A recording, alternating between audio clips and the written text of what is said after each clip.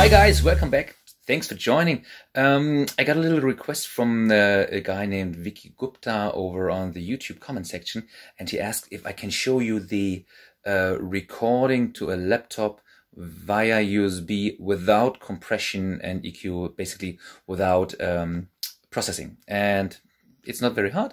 I show you and I hope you like it. Have fun. Okay, first things first. If you want to record through the USB port, you have to first of all say which one do you want to use. Do you want to use the SQ drive on the front of the mixer or the SQB on the back? And to look up what you need to do, go to Setup, and there is under Audio there the USB tab.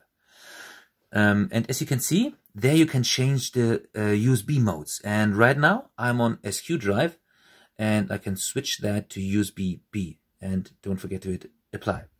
If you don't do that, you won't hear anything through your USB B if SQ drive is chosen and vice versa. All right. And here you can also choose, since firmware 1.5, if you want to record on 96 kilohertz or if you want to say, let's do 48. I don't think that sound is that sound is so much different, but you save a lot of space on your disks, on your drives. Okay, once that is set up, you go back and in the routing menu, you will find the direct out settings. Okay. Oh, let's do it again. There they are. Okay, and here you can say, and this is a global setting. That means it goes not for this single channel, MBL, which is an ambient microphone.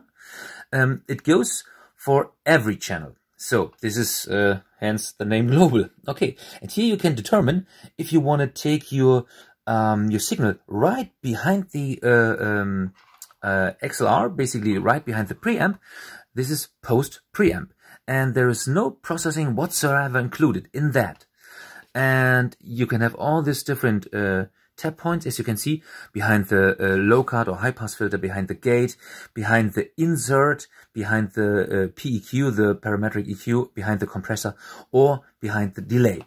For the purposes of just recording and have no processing whatsoever on the recording, this is the right one. Use post preamp.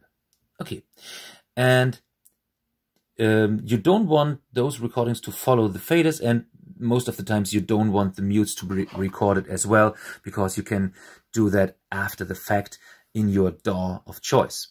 When you notice that some of the channels have a too low volume because the gain is not right for the recording, you have a digital trim right here, and you can change it with a touchscreen touchscreen selector knobby thingy, turn twisty, and you can adjust the levels there. So make a test, record once, look which and this is not global, by the way.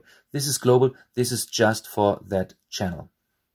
So as I said, check your levels, do a test recording, and see which channels you need to have a little bit more gain on, a little bit more output.